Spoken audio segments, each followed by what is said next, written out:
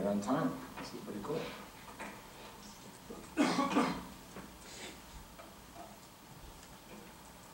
All right.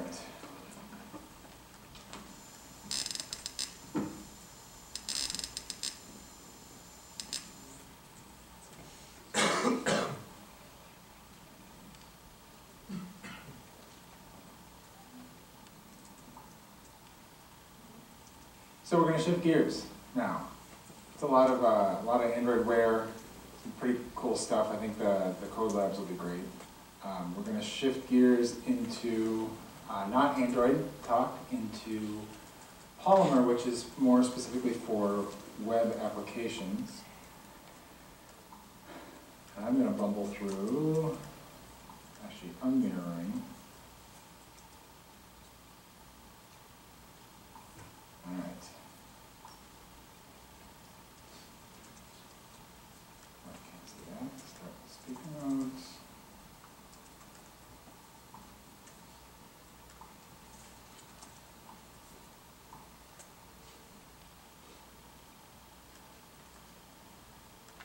What do you do?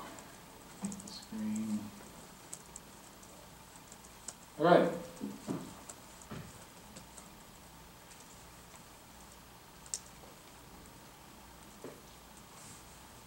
I should have asked if anybody needed a break. It'll be good. If you need to get up, I won't be too terribly offended. So, I'm Lloyd Cledwyn. I'm one of the managers, or co-organizers of the Google Developer Group Twin Cities. I also work here at Macalester College in advancement and fundraising, and write a lot of custom web apps for that team, for that, well, whatever. I've really been enjoying getting into Polymer and learning about what tools and power this provides for people who are building web applications. So today I'm going to go do an overview, talk a little bit about web components, and kind of invite you all to join this revolution that's happening. This visible to me.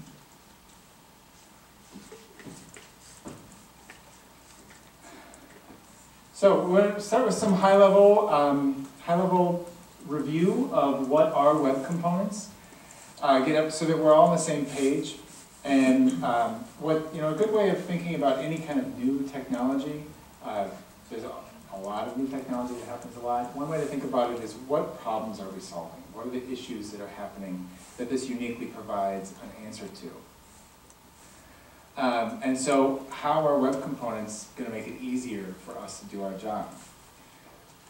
Well, web applications are really becoming that. They're really expected to be a full-fledged application, and they're not necessarily landing on any standard device. The days of designing a website for 800 by 600 screen are kind of out the window. You need to be able to easily adapt your application to a myriad of device sizes.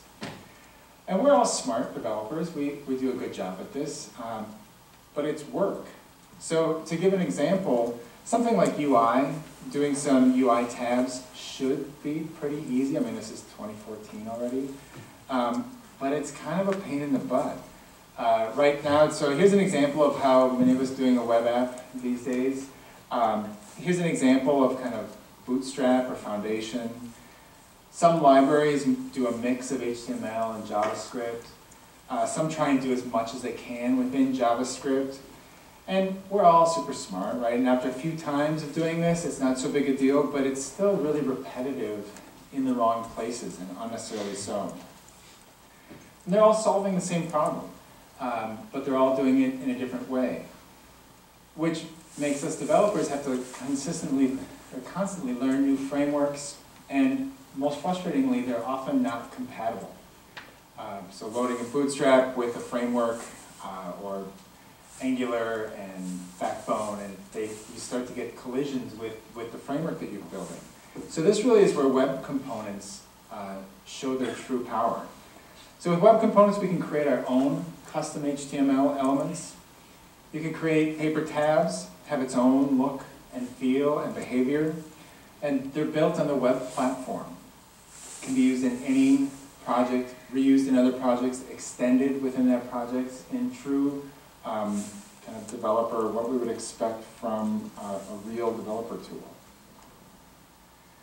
So how's this possible? How did we get to this point?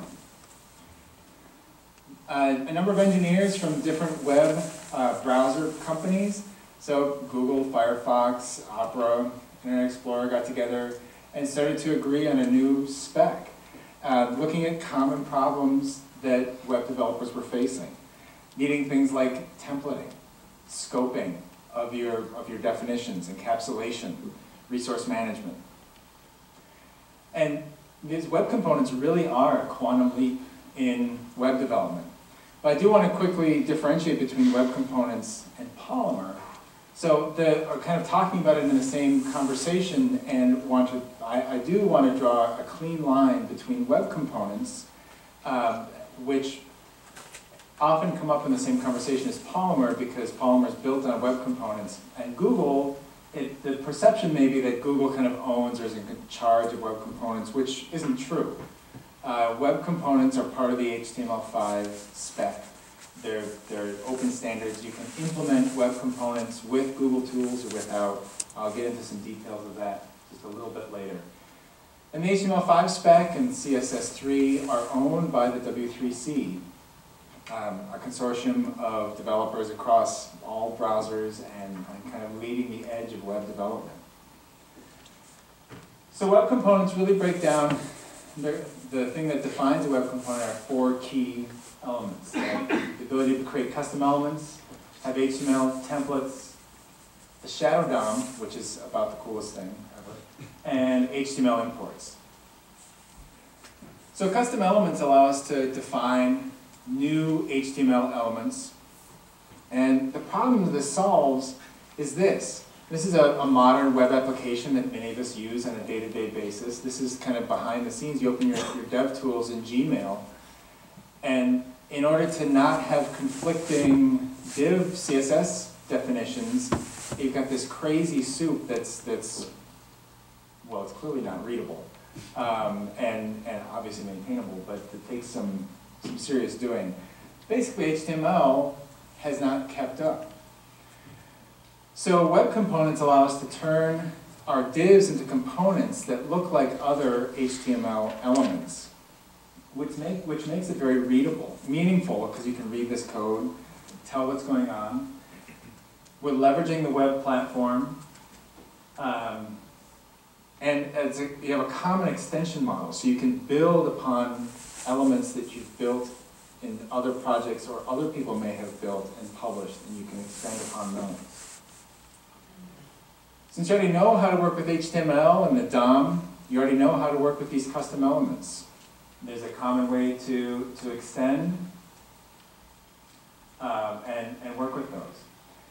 So one of the other attributes or elements that comes up are templating.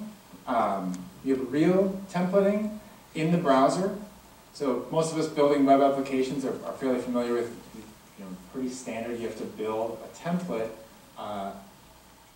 in your server-side application. The web components allow you to build your templates on the client side. So spec writers saw that everybody needed these templates and said, hey, why don't we make this part of the web platform? You've got a template tag, which is now, the template tag is a web component tag. The content is inert until cloned or used. It's meaning it kind of sits on the page and doesn't actually do anything until it's instantiated on the page. And it's not part of the page. So one of the other real powers that come with these web components is the idea of a shadow DOM. So imagine a bubble of CSS or markup that's scoped. So your CSS styles don't affect the parent document. External JavaScript can't mess with elements within your component. One of the examples that they give in the Polymer project is setting up a simple Polymer element and redefining the CSS of, say, H2 as orange. Well, just within your web component, that item, which is H2, which is a pretty commonly used tag, is orange, but nothing else on the page is affected. It allows you to really define and kind of work with basic markup tags and not worry about site.css or style, other style definitions changing how you intend your element to look. Of course, there's a workaround for that because there needs to be. One of the beauties of the shadow DOM is we've actually been using it for years. So a common markup is this video with the source and enabling this controls attribute. You now have a play button, a mute, you've got all these controls that are embedded in your video. Well, this is, it's like it's magic, right? But it's actually a shadow DOM.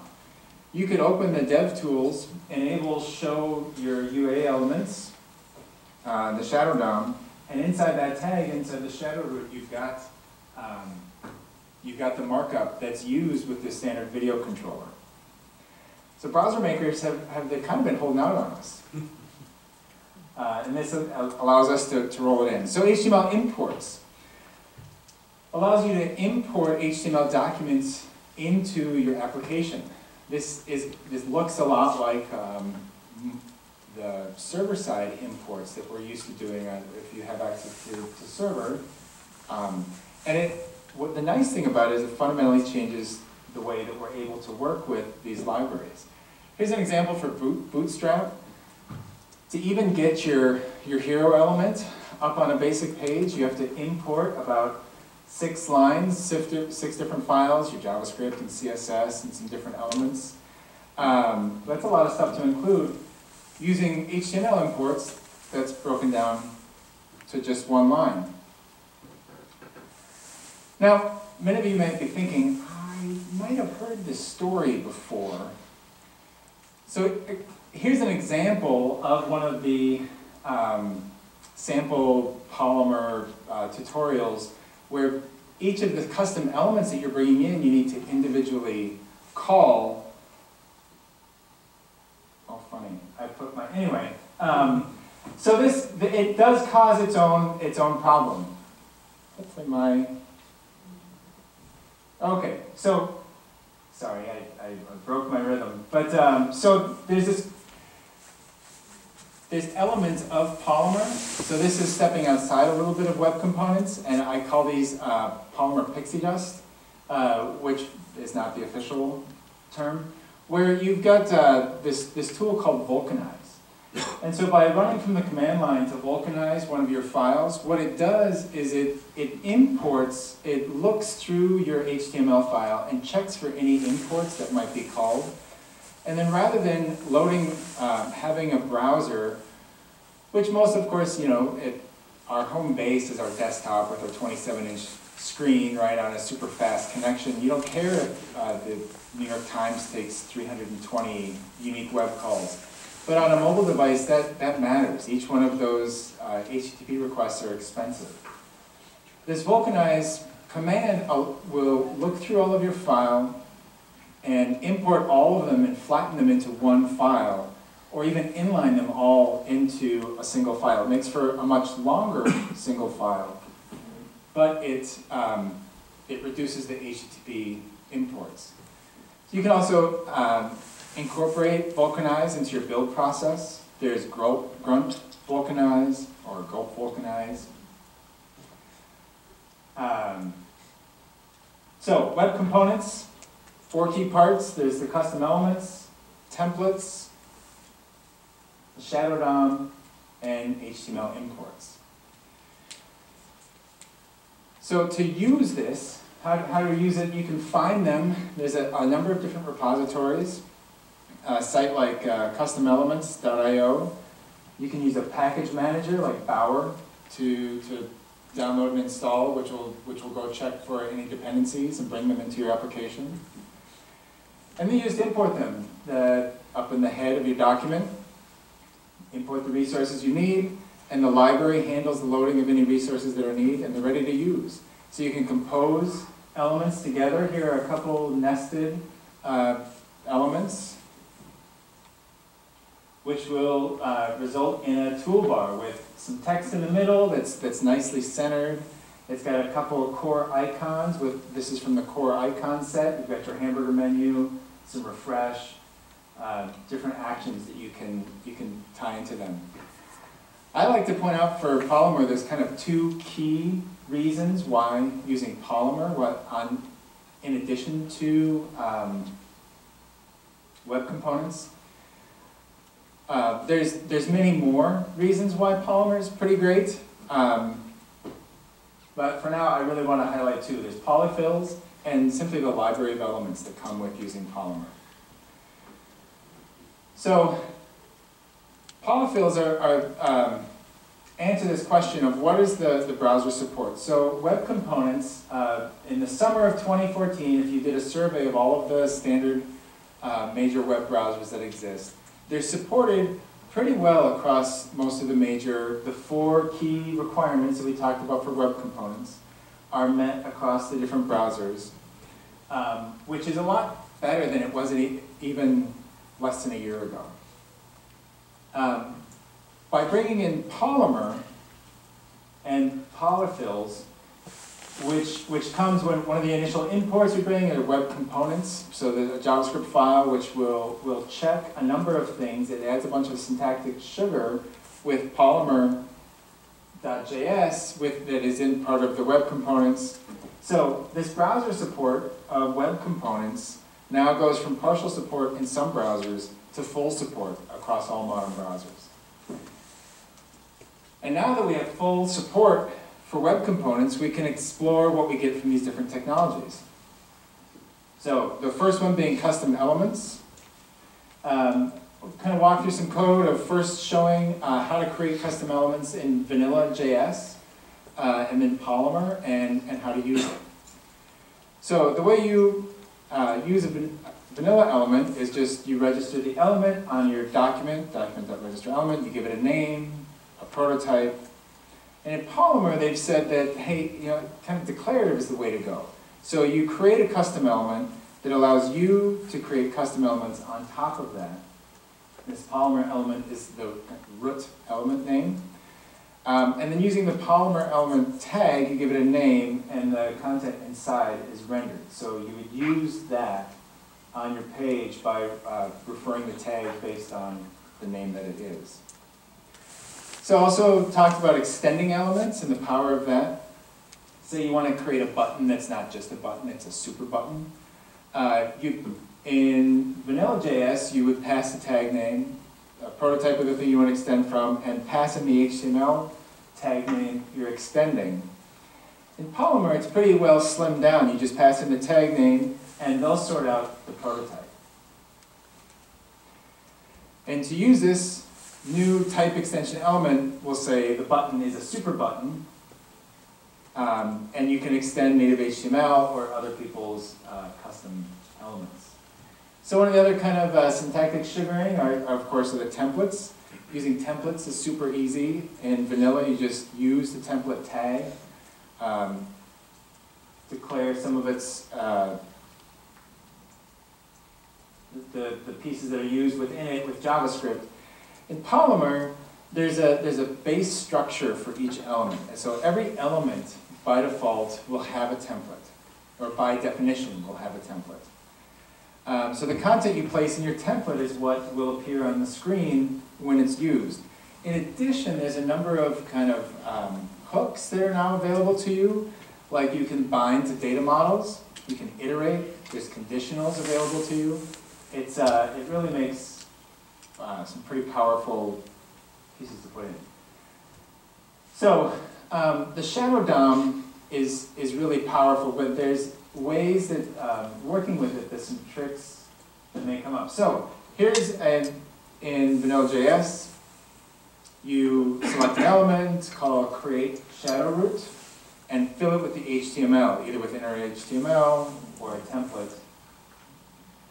In Polymer, the definition is anytime you have a template in your element, it by default will have its own shadow DOM wrapped around that element. So, components. In traditional app development, we're used to using standard markup tags and working within a site CSS at the site level, or maybe the page level has its own kind of overrides of the site CSS. That you try and make a consistent look and feel across all the different pages. And they're fairly generic. So, but what if your HTML could look more declarative as to what actually is happening? With mark components, they have their own contained markup, or inherit the markup from globally declared design. So that's really kind of covering the polyfills, that using the Polymer library, one makes it fully functional on all modern browsers and extends all of these elements available to you. So the other, I think, big win with using Polymer is this library of elements that has already been created. I was just at a conference where Mike spoke last week on all about mobile technology and mobile, the thought leaders, and if I see another one of these graphs about how mobile traffic is overtaking desktop, I might scream, so thank you for not including one of those. I obligatorily did a bunch. But so knowing what we know now about mobile devices, what if we started over? We could work with elements that have a look and feel like the kind of elements we're used to seeing on iOS or Android.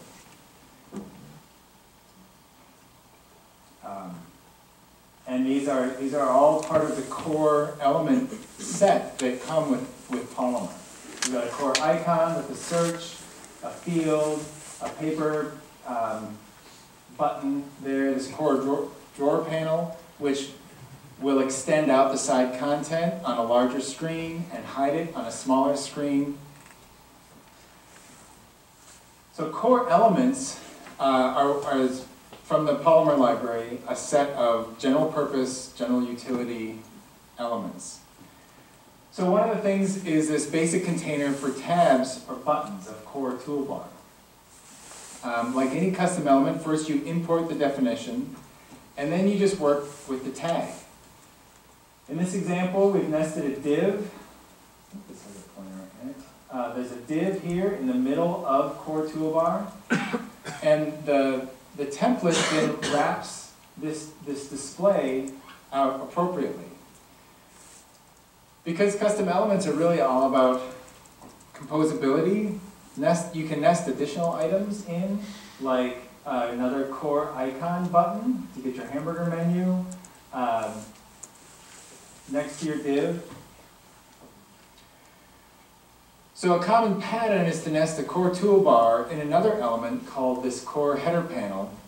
And the core header panel is a simple container with this header section on top. And it's a good place to nest a toolbar in the content section below here. And the headers panel is to manage the scrolling of our page. By default, it'll pin the toolbar to the top. And at this point, we've written about 8 lines of code and gotten all of this element. In this example, there's a bunch of filler divs, but you understand that's within the content there. Pretty nice experience. On a larger screen, that you can change the look and feel or height of that header panel based again on the conditionals that are available. And we're not writing a bunch of JavaScript or CSS or importing that into every single page that we want to have something like this happening. Because these elements are configurable, we can change the mode of the panel. So by adding mode equals scroll to this, the toolbar disappears when you scroll up the page. And there's other kind of core tools within this core set that allow for a nice responsive design that effortlessly look good on a desktop or on a that have this side drawer panel and the content. And by default, it'll only display the main area on smaller screens. You can combine all of these, the toolbar, the header panel, and the drawer panel. And with those 3 elements combined, we've got now a pretty sophisticated experience. So Google I/O, this last summer, they announced Paper Elements, which is the new kind of UI, the best thinking of the user experience team at Google on how things should look in mobile and on the web with these paper elements. So with core Polymer, there's a whole suite of tools that wrap these core actions with the paper UI. They're more stylized, and they enable animation and spatial relationships. So this paper input tag has a few interesting attributes like this floating label, data validation, the area label, and all of this without a bunch of JavaScript and CSS again. And that means they've taken things like your standard text box and modernized it for 2014. This is the element called paper checkbox. Has a touch action, a paper ripple happening when you touch, the transition, more of a fluid look and feel to the application. Paper ripple is where you click or touch on an element. It gives this more active feel to your application.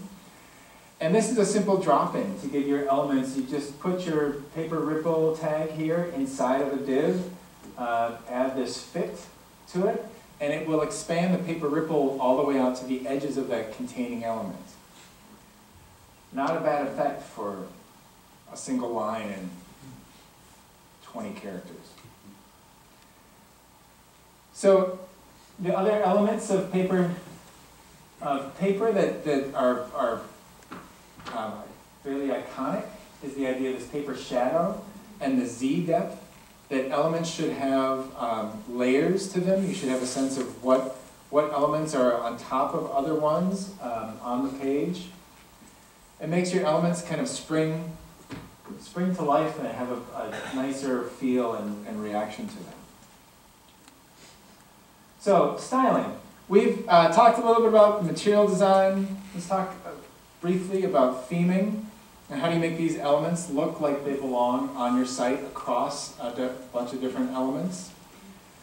So taking a pseudo element, like this paper slider with a min and max, it's got its own contained shadow DOM.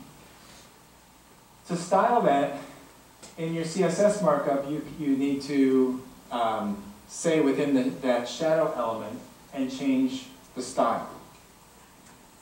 You can also pierce all shadow DOMs on your page with this deep tag.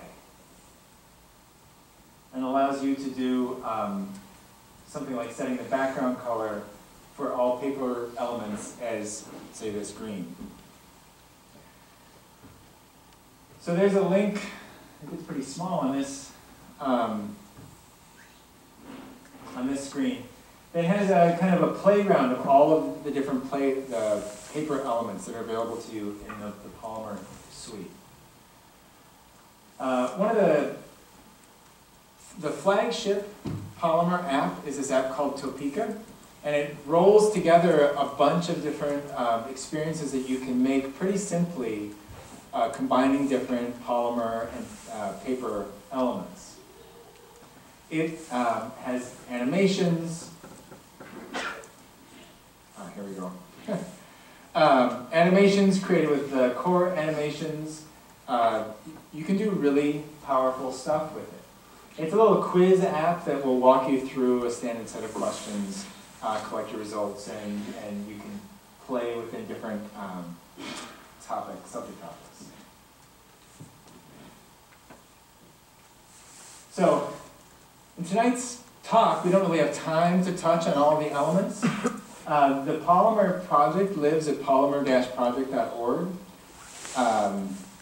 And there you can find examples of all of the different core elements and paper elements and tutorials from that page that are pretty nice to work with.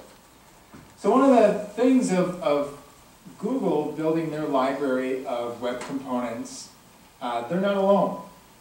Mozilla is building their kind of experience set, an element set called Brick. It's designed with the Firefox OS in mind, And it has a standard, similar look and feel. They're named just a little differently. And Brick uses the polyfills from the Polymer project, which means that you can use Polymer, Brick, vanilla web components together in the same application and not worry about stepping on each other's toes or breaking something deep in your site.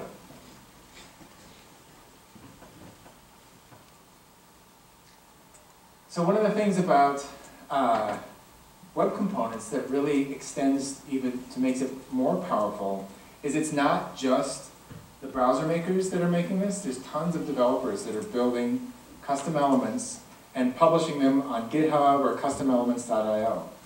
So here's some examples. There's this element of app router. Eric Ringsmith has this element which allows the page to manage basically handling routing requests within the hash change in the browser address bar. Combining the change of that and HTML5 push state.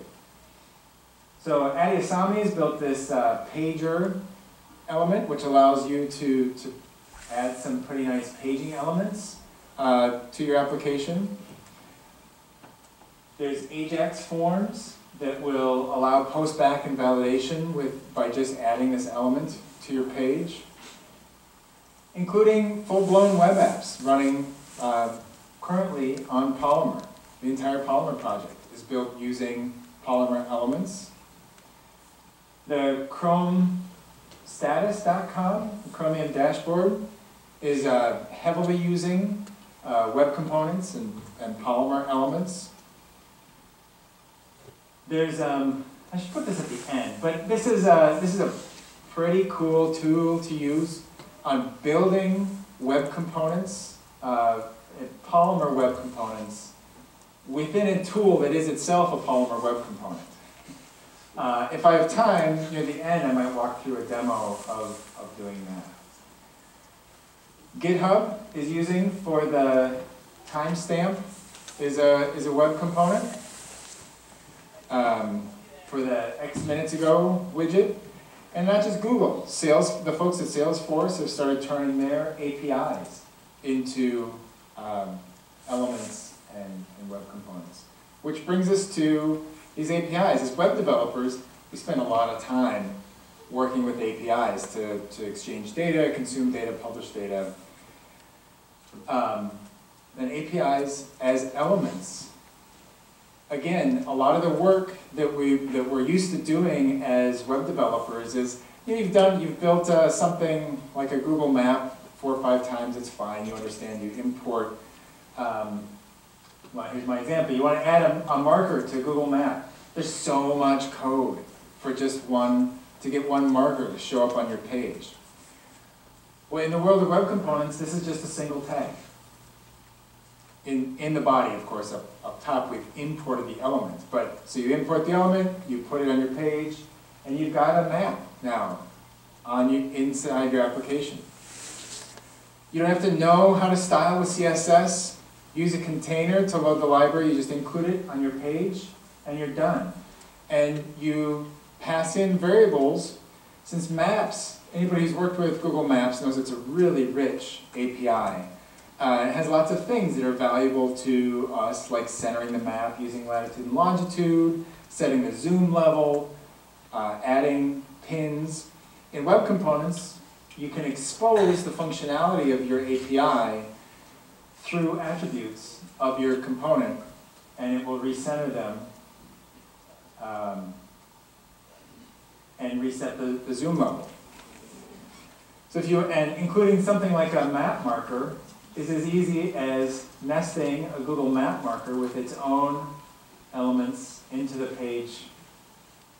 There, I should make a note if I can have time to show how to proof of concept. All right. So the team at Google, the web component team, has been going around to all the different product teams and working with them to try and publish as many of their APIs. There's over 250 Google APIs that you have available to you as a developer. And they've published them all on GitHub in this Google Web Components repository. So things like working with maps, spreadsheets, calendars, Street View. There's one example that I was just toying with of Google Sign-In. Google Sign-In with a single line of code. It's pretty powerful stuff.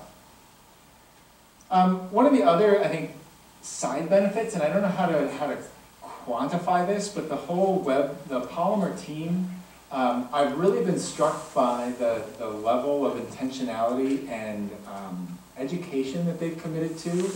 There's a series of Google Web YouTube channels that talk about getting you up to speed with Polymer and web components. The whole polymerproject.org is well laid out, I think, with the heart of a teacher. I'll point out Rob Dodson here in a little bit. So learning web components, webcomponents.org. It's a great repository, lots of communication, lots of kind of discussion about where these should be, where it should be headed with this.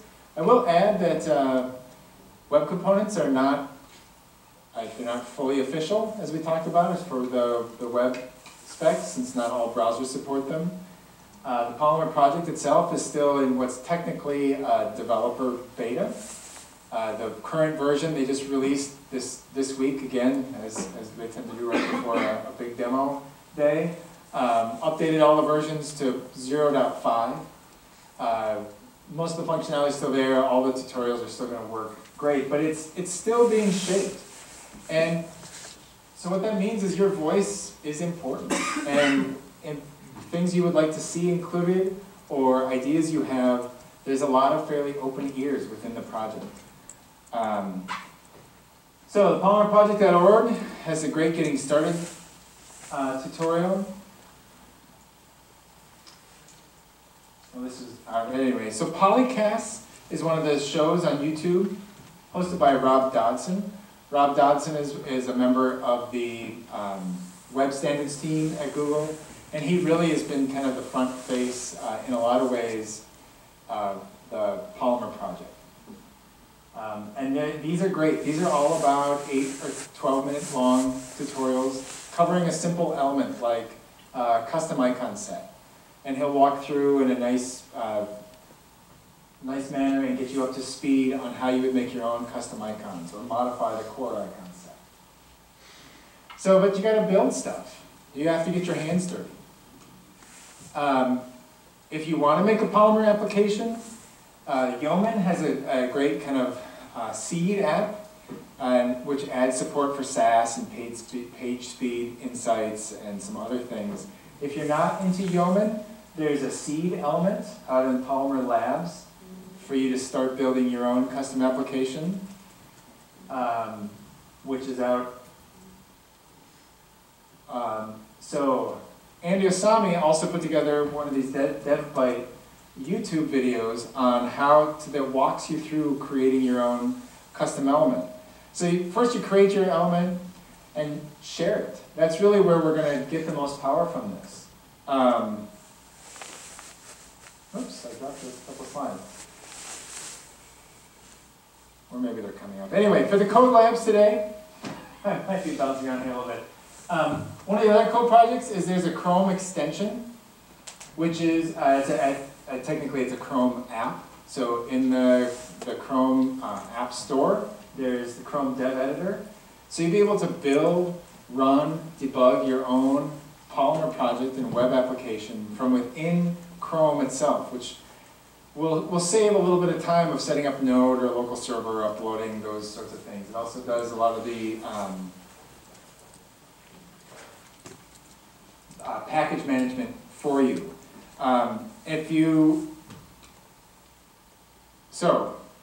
Getting back to share, you need to share the things that you're building. So there's a Node extension for custom elements. Within your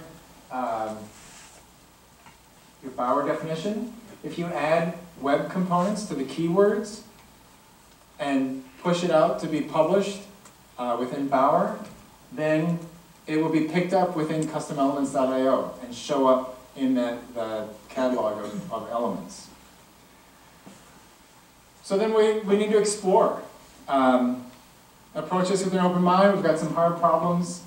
And it's kind of up to us to figure out the best way to solve these. So we've got a little bit of time. I want to say thank you, first of all. These slides are posted on, I just posted them to my Google Plus page. So google.com plus Lloyd Cledwyn is where these slides are that have links to lots of those resources. We have a couple, let's see if we have, here's about breaking things. All right, so we're back here. I am going to hold you captive as we do Polymer project, Polymer project, tools designer. So here's this designer tool. You've got this kind of open space and then a palette from which to choose from. One of the core components is our drawer panel. So we're just going to drop that over here. Resize that to fit. Oh, this doesn't look so great. Whoops. I want to make that hide. Click that. Anyway, so here's our drawer panel. One of the other components we could add on here is, say, a Google map. All right, we'll resize that to fit this space and take a look here. All right, so by default, it's centered on San Francisco because some people like to think that's the center of where things are. I had my notes, I can never remember. All right, so 9, I always get that wrong, 93914 is our latitude. We're roughly, I mean, if you're playing with maps, it's kind of cool because we're about 45 and minus 93. But if you really want to get specific, it's minus 93.1685. And we'll set that zoom level to, say, 15. All right, so here we are, zoomed in on McAllister College. We've got a map that's built. We've got this drawer panel, which starts to show off its beauty when we resize the page. This drawer panel will hide itself.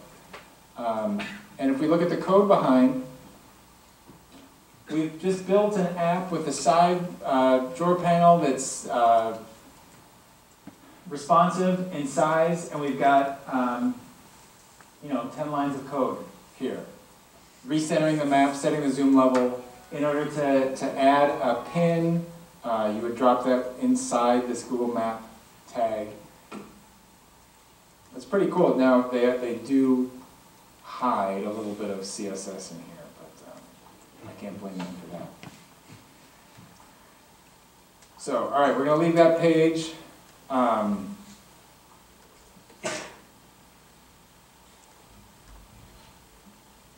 See if it's up. All right. I'm going to go on a limb here and assume that a competitor's cloud service is up and running. Oh, I don't have it always on. We'll see if this loads. So anybody in college right now? A couple of folks. So there's a service currently, Yik Yak, which is fairly popular. It's an anonymous kind of geographically based chatting tool. And it's on the radar of school administrators, and there's concerns about whether or not, social technology is always scary to administrators, right? So I went out on GitHub and found an API for interacting with Yik Yak, centered on McAllister College. Just went ahead and found the 100 latest Yik Yaks. This is always dangerous. I'm not even going to click on one because I'm live in front of an audience. So if you click on them, you can see. So we're going to go ahead and look at the code behind. So here's the amount of code that's needed to get that page up and running. All right, the imports that are needed that are running this entire application. I'm centering my Google map on this this spot. Uh-oh. I'll make it really big so you only get to see the first one. All right, and then so you can add a marker here at the bottom. There's your first marker. And all my app is doing basically is hitting the API, pulling in the first 100, and looping over them, and dropping them as pins on the page. They're showing up centered. You click on them, they show the text that's available to you. I mean, this honestly was about less than 15 minutes of work on one of my lunch periods. So I thought that was a pretty great, if maybe not appropriate for public speaking, proof of concept. And thankfully, of course, most McAllister yaks are very healthy and thoughtful. So that's what I had to talk about for Polymer. The agenda we've got kind of nowish. We're freakishly like right on time. The plan right now is the food is set up out in the outer room. We'll have some food, we'll have some networking. We've got this room, there's 2 conference rooms on the second floor that are maybe easier to sit around and do some actual code lab time. These front rows have what are they called, tables that flip up, so that might be more convenient. So maybe we'll play it by ear. I thought there's 70 people registered, 75 people registered for this event. And it's true to hosting an event, almost exactly half showed up, which is still pretty good on a Wednesday at 4. So we're going to do that until about 9, then we'll reconvene in this room. Prior to 9, I'll walk around and make sure that everybody gets the final survey. By filling out the final survey, we'll get you a raffle ticket to be eligible for one of these cool devices. And also, when you fill out the survey, there's a link to get a free O'Reilly ebook as part of that. So that's our incentive to get you to fill out the survey. So we have some metrics. And what I should do is take the cue from our DevRel guy at Google, who always does this, to prove to Google that we have lots of people here. Can everybody wave and say how much fun you're having at these events? All right. See, now they'll maybe support us with more than a thumbs up. Any questions about Polymer? I know I'm in the way between you and food. So. Yes. All right. Oh, yeah. Any plans on getting to a 1.0? Oh, yeah. They're rapidly developing towards that. But do you know what 1.0 looks like? What the product will look like, or what the timeline looks like? What Polymer will look like once it reaches 1.0? My sense is that it's pretty well on the direction it's heading. In the last version they changed some how you reference the core libraries, and it didn't change the functionality of it. It just changed the naming structure of it because it was a little confusing to people getting new to it. I think they're really underway to refine the process of that. What do you imagine it would look like? Well, we've got a lot of examples of different components that they're implementing from the UI perspective. They said that Polymer is a lot like a framework that you're not only supposed to do visual elements or background elements, but how far does that go? You know, what kind of services can we expect to implement Polymer? All of them? I would expect all of them. Yeah, there was just a discussion on the Polymer discussion board about Firebase. So Google acquired Firebase, which is the kind of lightweight front-end database API. We expect parity between Polymer and Android components. Anything an Android component can do, Polymer can do? Question mark? Question mark. Well, I mean, that's kind of the debate of native versus web. There's a lot that you can do in the web experience. There's a line that gets crossed as far as the experience that you're able to reproduce in a web application. I think that there's a lot of parallel efforts happening with the paper layout. A lot of that new Android UI experience is looking pretty similar to that. So they're trying to have that be a consistent experience. But I don't know that I would say Polymer is necessarily going to impact Android as a development environment. Just quick comment on the AngularJS and Polymer. No, I know the Angular team is getting influence from Polymer, and web components going to be the 2.0. Any quick comment on that? Yeah, there's a Angular library to import that will implement Polymer within it, and they're cross-compatible. So they're working together to produce living in the Angular world and kind of the syntactic expressions that you're used to working with. Directive is going to be the web components and things like that. Right. All right. Thank you.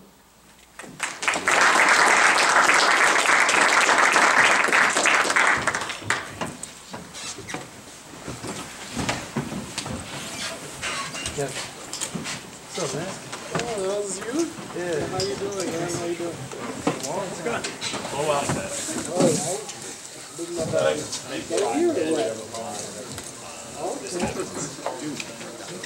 oh, really?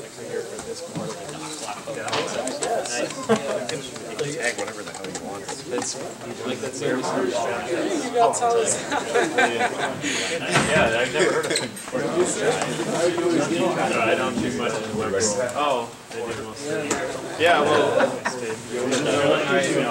I wanted to ask some more questions.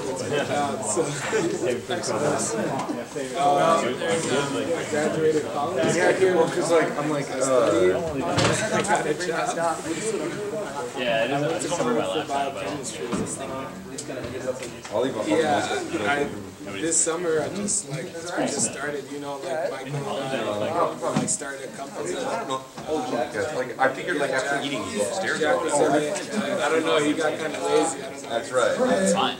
I know he had a lot on his plate too. Yeah, that's cool. We had to go upstairs. Yeah. You said that there's space somewhere else. Oh, you are fine, buddy. Nice. I don't know. I have to down with condition or down. Yeah, so we just started. I got a plastic cup of water. After a while, I just started putting on my resume because I thought I guess we are running too fast now. I know, I gotta wait. This goes over the shoulder, you know, whatever. I don't like being too far away from like a computer. So I applied Andrew, to you forgot your shirt. Andrew. What? Oh, what? I know. I realized how bad I was. If and when I come back in here, I'll pick it up. Works for Super Value, man. Cup foods. I work at Best Buy. And all that. I do really boring work there. I can show you the app. So this is a Cup Foods app, and we took it from this, and this is what I'm doing. This is what it's gonna look like. So it's weird. So if you so something was weird on the app, and we just started from because they're in testing. I was doing a bunch of stuff right here. I just came from work. I just wanted to see what's going on here. Yeah, I go to these a lot. Yeah, so the new one is, so this is when you start from scratch. Yeah. Reactive. So it's a lot better. So yeah, they finally This is how it's supposed to go. Yeah, so we have like coupons, you can select them. Every time we get something good, Yeah, you can it adds to your shopping list. someone who does not match ones that like, oh, you just got. Yeah, these are all new things that are just implemented, so you can just here. And, so we're just working on a bunch of stuff, man. I think it's a good thing to get into. So what language did you start off learning? I started off with just Java. Same. Java's tough to start out with, but it's I mean, you can do a lot with it once you understand it. So where did you learn from? Because I'm just doing like Code Academy and like books that I find online. Does Code Academy have Java, or are you talking about JavaScript? JavaScript. JavaScript, okay, that's more like internet. So the web-based stuff, like Polymer stuff that he's talking about. Yeah. It's kind of cumbersome. I never, like, as long as you learn one really well, then it's easier to go, or, to other languages. Yeah, I'm excited about it. I heard, Java I was talking to a couple devs. It gives you a good basis. We have that it's are hard to really start good out, at but Polymer. once you understand it, you can really go anywhere. Because I was doing, they were saying that I did Java for like, I started off like a year ago. I just did Java like little intro stuff. Yeah. And I was like, then I just did I don't know. Lloyd, do you know anything about that?